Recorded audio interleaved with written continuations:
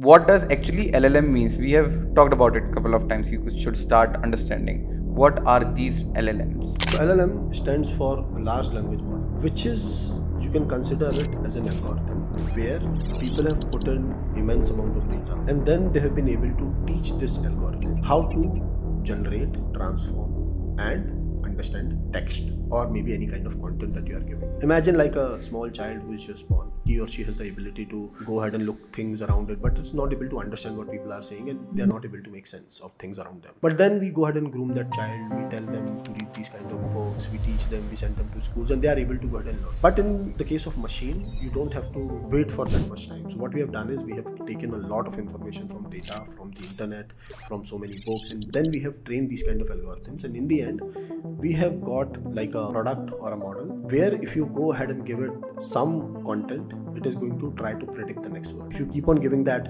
whole content again and again, it will keep on trying to predict the next word, and then it will complete the sentence, essays or even books for you. And then this is like the pre-training part. After that, if you want to further improve the behavior of the model, then you also go ahead and do some kind of post-training.